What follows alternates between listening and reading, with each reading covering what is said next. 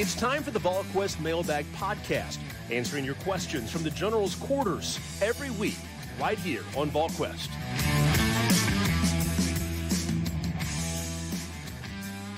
Good Thursday, everyone. Welcome to the Volquest.com Mailbag Podcast, presented by our good friends at Smoky Mountain Organics. Been talking about them a lot. SmokyMountainOrganics.com is the place that you can visit them online to learn more about East Tennessee's most trusted health and wellness store, focusing on natural products and organic remedies. They got 4 locations in East Tennessee to serve you, including one in Knoxville at 8018 Kingston Pike, across from Trader's Joe. Of course, they've got their locations in Pigeon Forge, Sevierville, and Gatlinburg. And don't forget, if you go shop in-store, tell them about Volquest, you'll get 15% off your total purchase. But you can also purchase online at SmokyMountainOrganics.com. With Rob Lewis and Austin Price, I'm Brent Hubbs. It's the mailbag edition of the Volquest.com podcast, and we've got plenty of questions to get to. So, gentlemen, we'll jump right into them. And volunteers, UT Volunteers 1618 starts us off with thoughts on our future of our offensive line. I agree we need to be more physical than we are currently, but we actually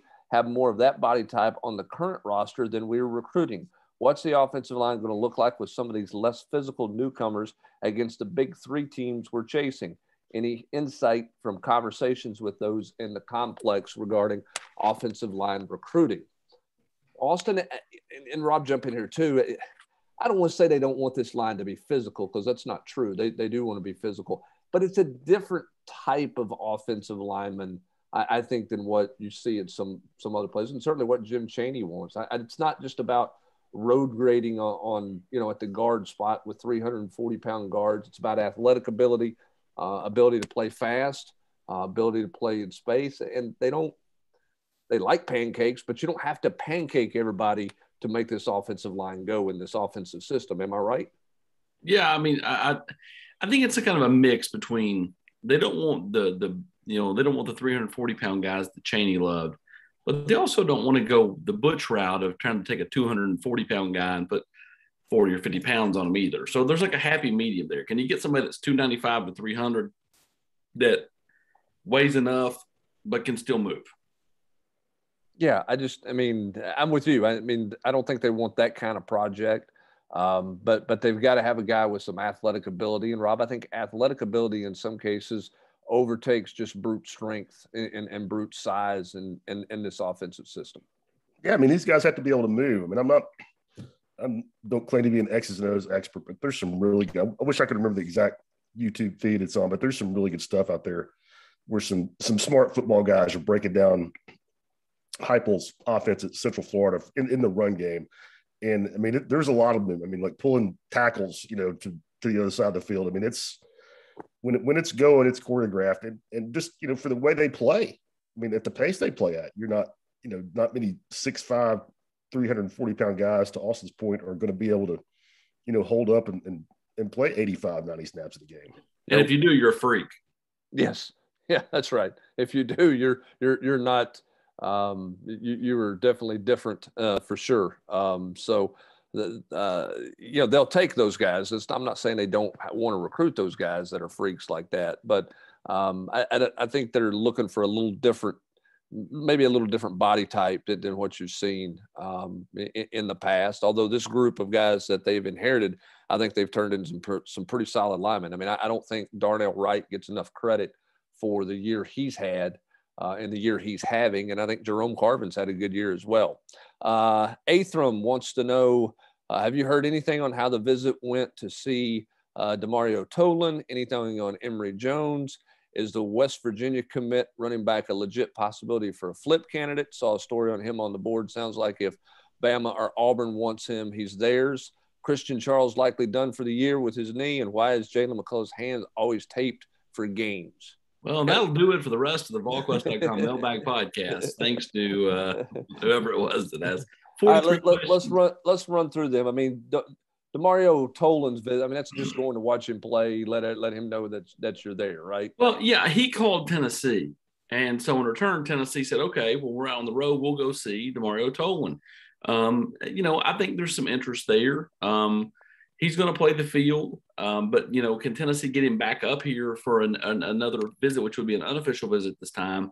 I think that would be the thing that takes this thing from, interest to legit interest. Okay. Flipping it to Justin Williams, I think Tennessee is right there. Again, I've talked to him. He's not been here yet. He's never been to Tennessee. And he told me, he goes, man, I'm a field guy. He goes, I've been looking at stuff online and stuff, but until I'm there and immerse myself in it and see the atmosphere and see the crowd and see the players, talk to the coaches, he goes, it's truly hard to, be, like, okay, yeah, it's definitely a spot, for me. But he goes, I'm really interested in it. He's really close with Miles Campbell. They're from the same county. They grew up playing Pee Wee ball together. And, so yeah, I think he's a legitimate flip candidate for Tennessee. And I would not say that, it's a lock that if Auburn or Alabama want him, he would pick them over Tennessee. Now, Alabama's a little bit different because Alabama is one of the best 2-3 teams in college football and has been, perennially the best team in college football for the last decade. But, he knows Tennessee wants a bigger back, and that's very appealing to him. And Bama's had a little success getting guys drafted at running back. Yes.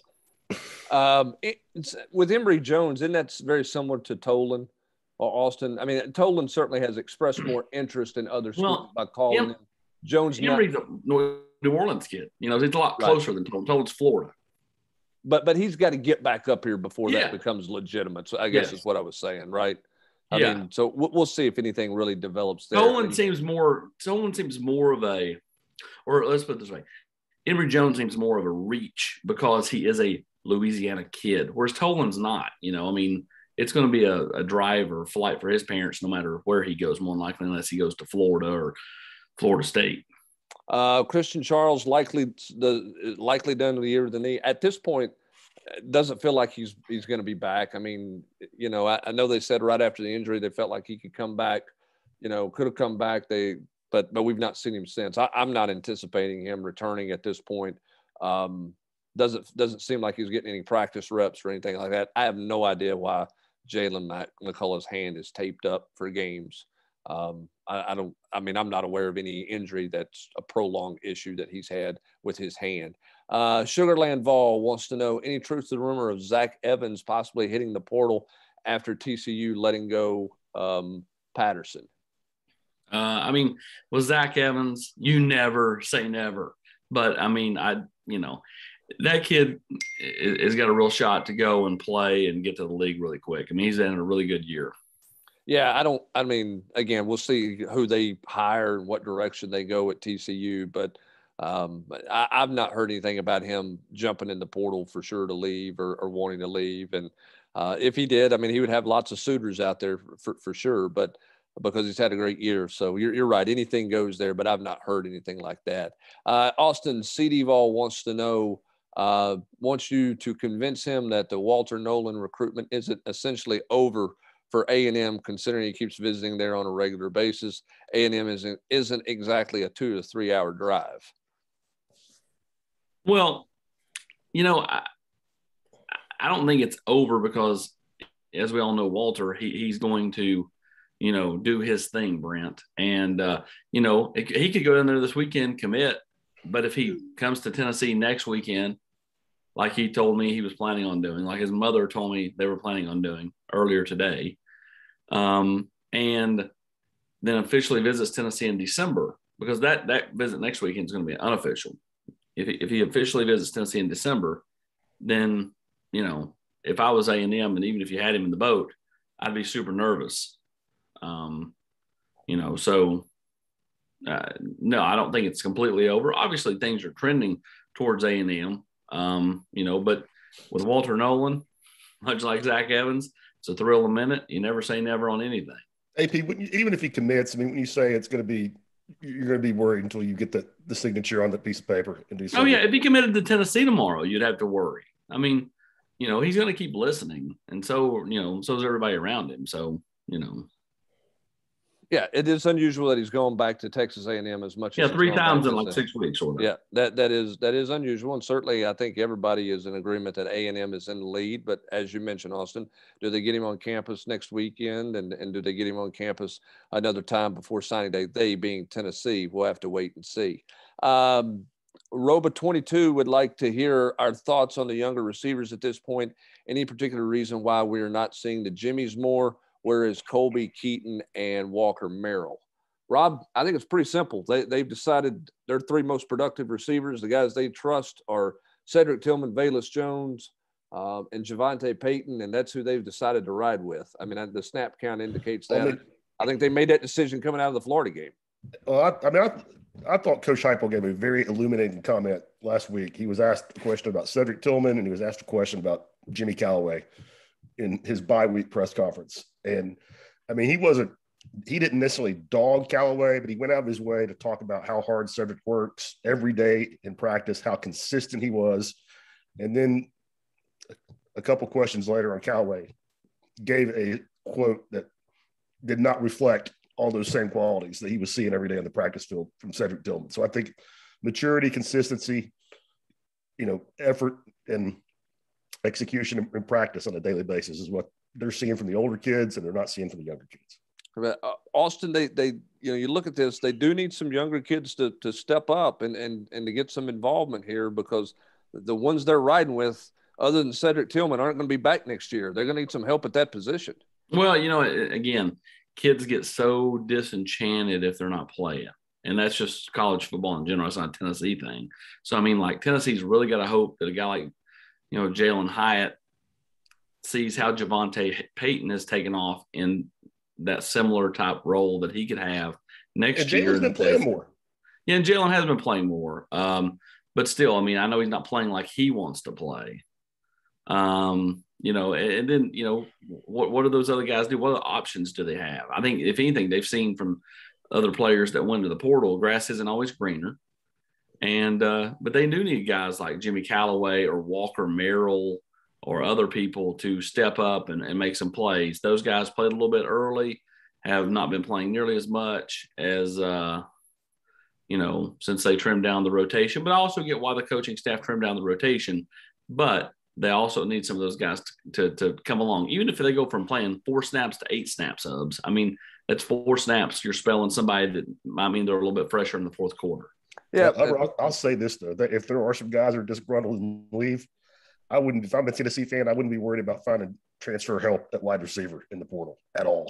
That would be the least of my concerns. Well, I mean, in this offense, and if you're bringing a quarterback back, you got to feel like you got a chance to catch a whole bunch of passes in this offense with the way that they play offense. I think it would be attractive. Show them Tillman and Velus' stats from 2020 and then show them their stats from 2021. Yeah, I think that would be attractive for sure with some of those guys. Any update on Jalen Wright? Any possibility we will see him play more snaps along the season or travel to Kentucky? At this point, he's been battling some injury. Austin, he's fallen down the depth chart. I think it's pretty clear right now he's not in the plans of the rotation, particularly if Tyon Evans is healthy and you got Jabari Small. And I think they like Laneith Whitehead there, or even the walk-on Pierce at this point, right? Well, I'm gonna tell you right now, it wouldn't matter who's healthy. If Jabari Small and Tyon Evans are good to go, those are the 2 guys that are going to play every snap. They're going to ride. I mean, Jalen Wright got in that Pittsburgh game, and was forced into all that second half duty because Jabari got hurt and Tyon was out, in protocol. And, ever since then, he's played very sparingly. But, I mean, when they've had healthy guys, when they've been able to have Small and Evans back there, they really haven't played a third back a whole lot. I mean, they played Laneith Whitehead at Missouri because it was mop-up duty time. And then he's played some when you had an injury, when Jabari Small couldn't go. But Whitehead's not been able to stay healthy either. I'm with you. If Small and Tyon Evans are healthy, that's the 2 they're going to ride with to the finish line of this season. GoVols 2000 wants to know, Austin, can you explain how the tide is turning with the in-state kids?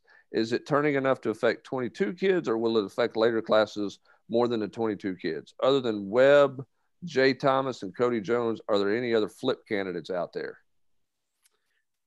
I think over the course of the next several weeks, Tennessee's going to, continue to get more attention, especially if they win. If they go and win the game at Kentucky, you end up with more, you end up with a little bit more traction because they're ranked, and they did have some nice wins early on in the season. You inevitably are going to end up, giving a call to a player or two. Would Jordan James listen if Tennessee called him? Would Dallin Hayden listen if Tennessee called him? Whatever happens with Caden Pope, it seems like there's no traction there, but you just never say never because you just don't know what happens and what spots open up. Again, Squirrel White's solid to Tennessee, but if, Auburn or Alabama needed a receiver and they went, after Squirrel White and he went for that, then would Tennessee turn back to Caden Pope? And then I don't really think the Wade twins would listen, but who knows? Who knows what happens with Mark Stoops? His name's been bannered about for different jobs over the last several years. If he ever left Kentucky, and if this was the year, would they be willing to listen, if Tennessee called? So, to me, you never say never on any of these in-state kids, but I do think that when I said the tide was turning, I meant more along the lines of overall in recruiting, 23s, 22s, overall, not just in-state guys either. It just feels like there's a little bit more juice out there. And, Tennessee certainly has, provided that with their play in the last, month and a half. Rob, it helps in recruiting when you got video to sell, when you got tangible proof to sell of what you do, as opposed to what they had all summer long, where it was, hey, this is what we're going to do versus, hey, this is what we do. Oh, I don't think there's any doubt about it. Both sides of the ball. Nobody ever seen, defensive guys have never seen a Tim Banks defense. And I just have to think, when I made the comment about the receivers recruiting a minute ago, it's got to be attractive to an offensive player when you see what Tennessee has done with, a lot of the same personnel they had last year, except for the obvious change of quarterback. Another recruiting question here, or another current roster question. What's the deal with D. Beckwith? I'm really surprised we've not seen him at all this season, not even one carry and mop-up duty. Has he been a planned redshirt from the start? He doesn't fit in the system? Do you think he'll be back around next year? I don't think he's ever been a factor for playing time because I don't think he's earned his way up. I know Coach said he had a couple of good weeks when he got some more reps a couple of weeks ago, but he's not going to play in front of those guys that are healthy now. As for what he does at the end of the season, Austin, I think he's a guy that everybody will be watching because he hasn't played a snap of football this year. Yeah, I don't see him back. I just don't. I know what Hype said, and with at the time with their health at the running back spot, you had to at least make a little bit of note of it. But he's not played. They don't really see him as a running back. That's the thing. Is like they don't really know what he is, in my opinion. And, I think he's got to be tougher if he's going to play defense. Not really tough enough to play tight end, I don't think. And he's probably not fast enough to play wide receiver. So something's got to change. He'll play somewhere at some point. I just don't see it being here. I see him, probably moving on after the season ends. East Schaefer 92. What current commits are planning on enrolling early? Austin, we know Tavon Jackson's preparing to enroll early at this point, right? Yeah. I don't have the commit list in front of me, Hubs, or I would run down them. Elijah Herring is an early enrollee. Do you have it in front of you? If you did, I just don't have it in front of me. Stand by. Let's go to the next question, then come back. Anyway, I'm ready to go. Addison Nichols, early enrollee or no? Yes. Charles Nimrod? I don't think so. You don't think so? I was going to say I thought he was, but go ahead. Caleb Perry? Yes. Cameron Miller? I think no on him.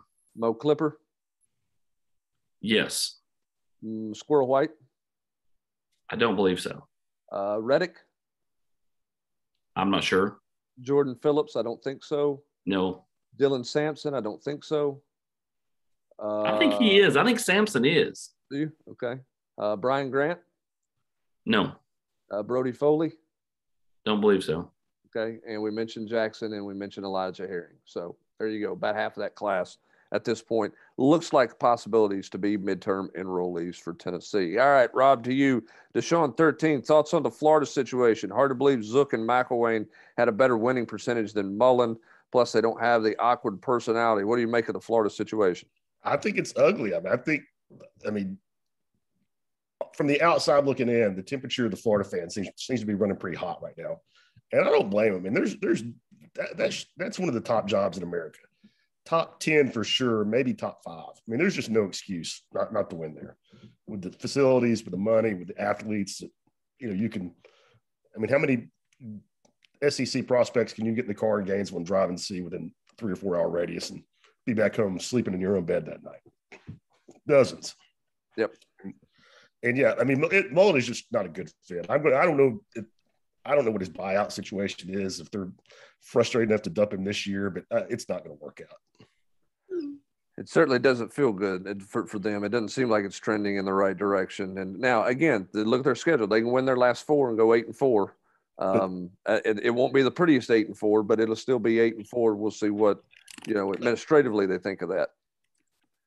But I mean, they've got a real chance to go 8-4. It just doesn't feel like it's going to end well. No, I mean, they could definitely go 8-4, and it would be tough to fire a guy, I think, for most programs who went 8-4 and was in the SEC championship game a year ago.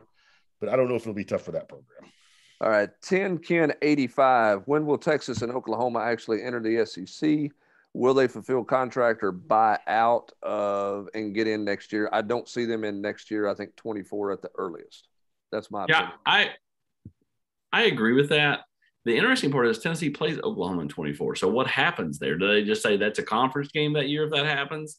And you got them on your schedule? I said, Jerry, have them already on their schedule? How do you work that? Or does Tennessee, have to move off of that? That'd be something I'd be interested to ask Danny White, just because it's this interesting time where, in theory, you could go to Oklahoma, or I guess it's supposed to be here, right? Oklahoma comes here in 24 non-conference, and then potentially they come here 2 years later and it's in conference. You know what I mean? Like it could be a lot of interesting dynamics. Yeah, I think you tear that contract up because that's a non-conference. I mean, the conference games are a different contract, different setup to everything than it is a home and home that you generate with an individual team out of conference. So my guess is that deal will get tore up. Because them coming in the league, you're never going to fulfill the both ends of that home and home. But we'll see what happens there in the next year or so, and whether or not anybody can buy out of anything early. I think 24 at the earliest, Rob. I think AP.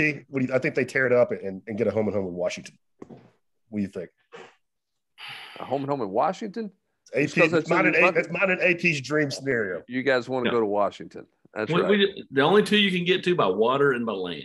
So would you like land in Portland and get in a boat and make your way up? Is that how you do that? AP, we have to check on Bandon Dunes contacts for you. Let's do it. If that happened, AP would never see the game. He'd be on a boat on a golf course. And I'm going to tell you right now. I'm already plotting. When Tennessee plays at Nebraska in 26 or 27 or whatever it is, Sand Hills, baby, that's number 10. I've got 4 of the top 10 down. I'm trying to get to them all.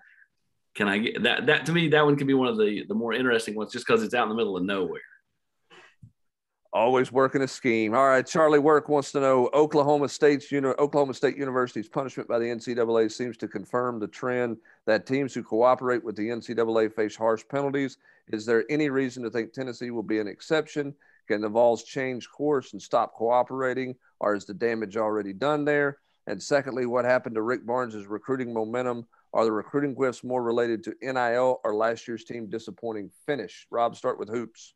I think they're more related to losing 2 or 3 assistant coaches and your 2 best recruiters.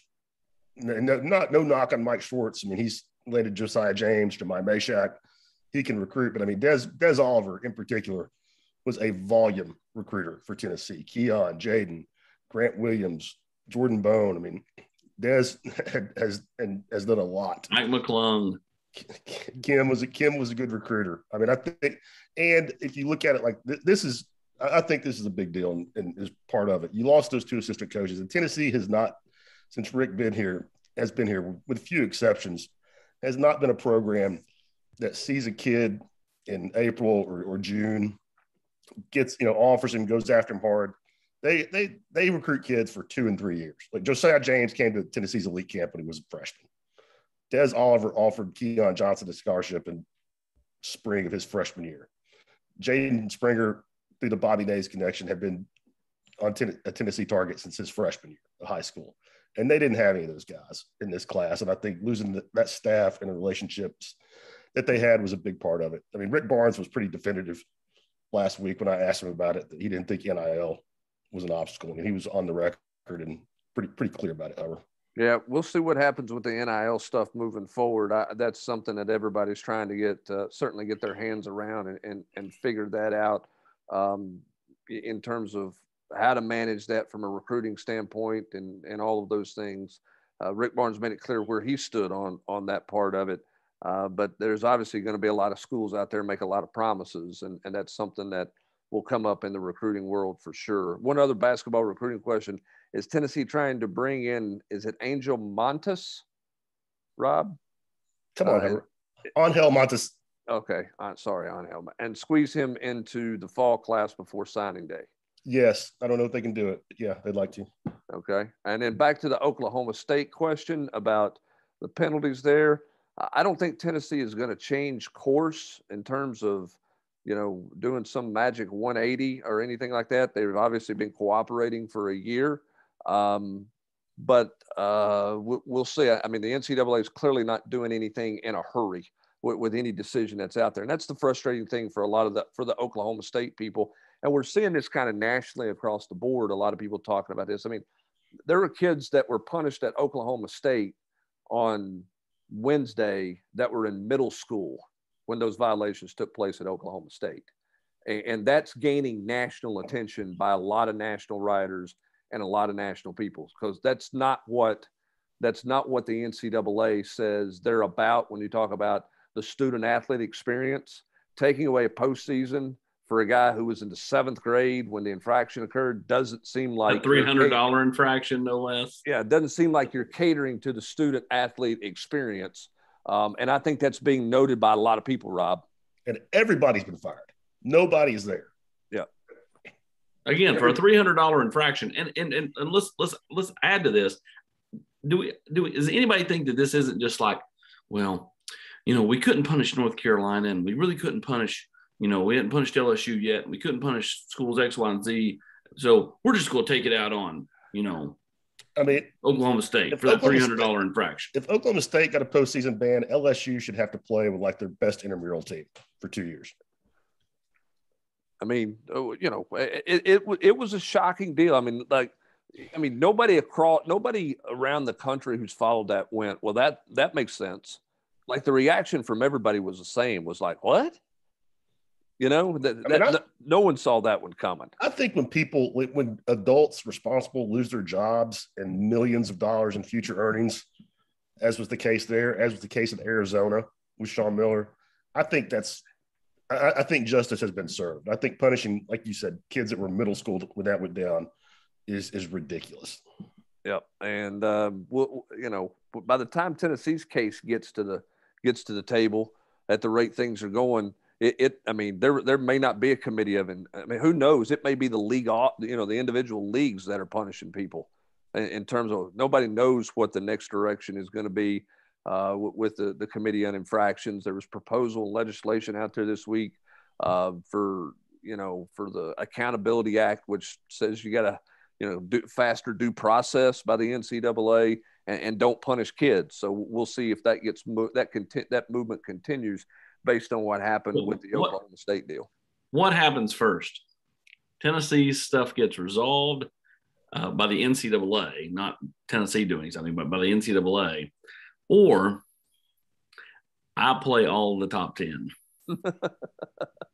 Well, is the top 10 even feasible? Oh, it's definitely feasible. And let me go ahead and add, I will not be taking my sweet time getting to the top 10. No one's stunned by that. Full speed ahead locomotive. No one is stunned by that notion for sure that you're going to be full speed ahead. You will move at a much faster pace in the committee. And if anybody can help me with the remaining courses, Shinnecock, Cypress, when you got a private jet at your disposal, it makes makes everything more feasible. Oh, it's the world of Austin, and none of us know how to play in it or know exactly how it works. That's for sure. Vol in SC wants to know, predict whether or not the Cats have something schemed up attacking Alante Taylor. First play comes Saturday and throughout the game for his comment. Did y'all like the comment, or should he have omitted the part so that he doesn't give them bulletin board material? I don't think Kentucky needs bulletin board material. I think that this is a big deal. They don't want it back to back in so long. Their fans are going to want this game. And honestly, I got no problems with it. I had several people, former players, former coaches here, former, whatever, that have reached out to me and said, that's how Tennessee should look at Kentucky, because that's how it's always been. So, you can say bulletin board material, sure, but I mean, is it once you get out there and start playing, I don't think anybody's going, oh, Alante Taylor's comments. It fires you up to get prepared for the game. It fires you up in pregame. But once the game starts, it's just like the cold. It goes away. Yeah, I mean, I just think some of that stuff is really over talked and over discussed in a lot of ways. I think that stuff wears off really quick. All right, volunteered 87 wants to know, what visits does Joseph out of Georgia have left, and when's he expected to announce? Austin, do you still think that's a Michigan UT battle? And assuming a normal amount of turnovers, Hooker's rushing yards in line with the rest of the season, the average special teams, etc. Hooker has under X yards passing, and I don't know what that question means. So let's go back to the joy. I'm not grasping that one. Let's go back to the calculus there, Hubs? Yeah, go back to Joseph. So what's going on there? Is that Tennessee, Michigan? It is. I don't know if he has any more visits lined up. And as for Hooker, I mean, when you multiply the number of yards, subtract the number of carries, and then what happens when there's a bracket and parentheses three around the equation? I don't remember those things. All right, carry the three. The FOIL method, Hubbard. You don't remember the FOIL method? No, I don't remember no FOIL method. Hey, Hubs, what is pie? Apple, pecan, lemon meringue. Who's buried in Grant's tomb? Vol Daddy wants to know, it appears to me that the current players have made improvements in regards to their strength and conditioning. They appear to be in better shape and physically stronger than in recent years. I know info about the strength and conditioning program is hard to come by, but what feedback are you getting regarding the strength coach, Coach Schmidt, and his staff? Strength and conditioning staff spends most of the time with the players and any other coaches, and I feel like they've really suffered with a lack of player development the past few years because of the revolving door at that position. What are your thoughts on Tennessee's strength staff? I think they've done a good job in year one. We'll see how they continue to develop moving forward. But I do think this is a well-conditioned football team, Rob, and I think it's a football team that physically looks better. And again, everybody lost a year last year. Guys were at home making cement buckets to try to figure out a way to lift some weights in a lot of places. As somebody told me, they were doing prison workouts. I mean, you know what I'm saying? It's different than the nutrition and the regiment that these guys are going through now. I mean, there should be a big difference between last year and this year, really with every team around the country. And I think it's nutrition as much as anything. Some people that really follow it know, but I mean, there's some really meticulous stuff that goes on an individual basis with how they plan kids' diets, caloric intake and eat this, don't eat that, eat this at this time, don't eat that at that time. And that was, obviously not taking place last year when everybody was at home during COVID. And I think we've seen the defense get worn down some when the offense can't stack up a couple first downs together and, they have 3 and outs and run off a minute of the clock, but not as badly as I would have envisioned, maybe back in the preseason. I mean, there's been a few games where the time of possession discrepancy has been enormous. And, while the defense kind of, waned in the second half, it wasn't just, a lay down like I thought we might see back in August. I mean, I think it really will go underrated, when you think about, A.J. Artis out there in the driveway with a broomstick, with 3 blocks of cheese tied to it, doing the Twitter videos. I mean, it's something that, we all will probably forget about, 10 years from now, but we shouldn't. We really should. I mean, and again, guys should be better off. And with the schedule they have, Tennessee's got meals for guys multiple times a day on campus. So their nutrition is better. And again, because of what they went through a year ago when they didn't have any kind of real workout system, they have year round now, and it should have paid dividends for yeah, but when you did the looks chin better. ups with the broom handle hubs, you got to eat the cheese. You're terrible. You're terrible. You're wound up tonight. We need to tape this podcast during the day, early in the afternoon.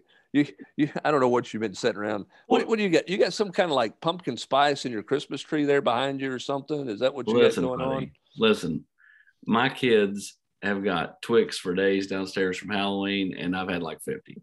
Yeah. And how many Reese eggs have you eaten? Zero. It's just been Twix lately. I'm on the Twix kick. On a side note, I mean, Rob, I try to take this in a light-hearted way, and Hubs is like being serious about like the working out and stuff. Come on, Hubs, you got to learn to lighten up. Yeah, like I said, I mean, I know talking to a high school coach that's got a player on the team now that, I mean, he was describing some of the stuff that his kid was doing, and it really was. It was like prison workouts, like in your cell. I mean, some of the things they were trying to utilize and get done. I mean, because a lot of gyms were closed too. Right. Like they could go to their local gym, and throw up weights. And how many of these guys have a bench and a full set in their basement? Not many. That's for sure. So this team does look better, and they should look better considering what they went through a year ago. All right, that's going to do it for this edition of the Mailbag podcast presented by Smoky Mountain Organics. We got to run so that Austin can get to his email box and see if anybody is sending him notifications on how they can get him on a golf course somewhere. Who knows what that'll end up going, but he's made his pitch tonight or today for his top 10. Your shot, Hubs. You shoot your shot. Remember, Cypress, Sand Hills, Shinnecock, Marion. Let them go right down the line. There's no shame in Austin Price, that's for sure. All right, for Austin Price and Rob Lewis, I'm Brent Hubbs. Thanks for joining us. Have a great rest of your Thursday, everybody. You've been listening to the Volquest Mailbag Podcast every week right here on Volquest.